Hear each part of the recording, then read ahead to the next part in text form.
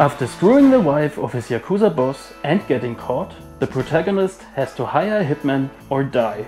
Instead, he uses a deadbeat actor who doesn't know the Yakuza are real. Not a new movie idea, but a well-balanced attempt.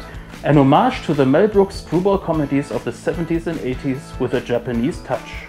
It's half an hour too long, has too many characters, but it's very clever and has a great climax. Like Patrick said, way too long, it uses its golden premise up pretty fast, but really stay for the ending, totally worth it. It turns the setup on its head. $32, the Chinese remake is already on its way.